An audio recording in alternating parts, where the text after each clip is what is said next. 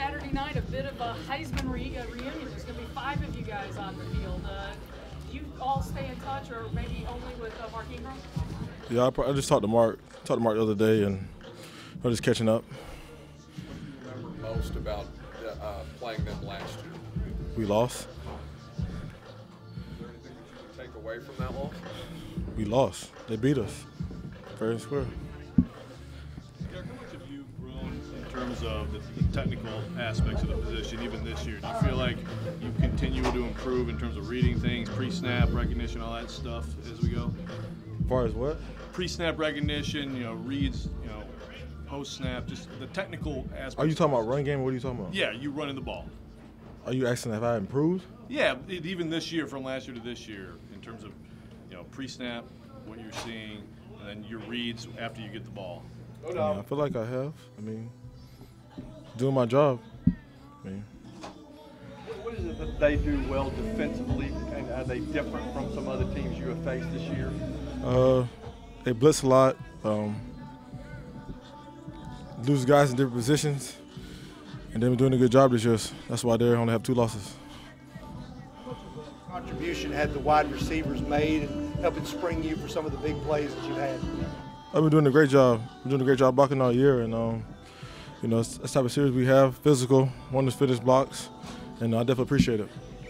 How important this week is it to sustain drives, have success in the run game, not only to help this team produce points, but to kind of keep their offense off the field?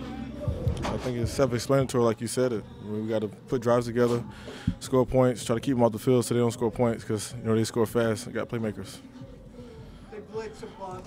How much have you improved the blitz pickup, and how much are you guys going to key protecting Tannehill the way they play? We just got to do what's in the plan. We just got to execute it, and do what we need to do to protect Tannehill and pick up the blitzes. A little bit more complex, creative the way they come at people? Is there more to diagnose? Yeah, they do a lot of different things. We just got to trust in what we have installed and go out there and execute. In muddy conditions for the second straight game this week, how much as a running back do you embrace those type of games? I don't care what kind of weather it is. I got to go out there and do my job. It don't matter to me. Being a vocal leader, how important is that to you? And do you feel like you talk more to the team? Being a vocal leader, talking more to the team. Are you asking? Are you saying? What are you saying? Yeah, I'm asking about you being a vocal leader. Do you feel like that's something that's grown for you in the last year? When I feel like I want to say something to the team, I just say it. And I try to lead by how I work. So.